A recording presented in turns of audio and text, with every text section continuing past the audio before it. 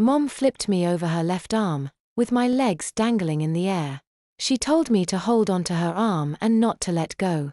I knew what was going to happen, but I never heard of anyone getting spanked this way. By using this position, she had complete control over me. My feet were dangling off the ground.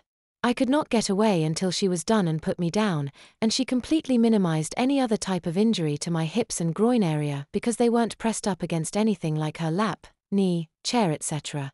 The only thing that got affected was my bottom. She didn't have that far to spank as my butt was very close to her right-hand arm. She positioned me like this because she was planning on spanking me for a very, very long time.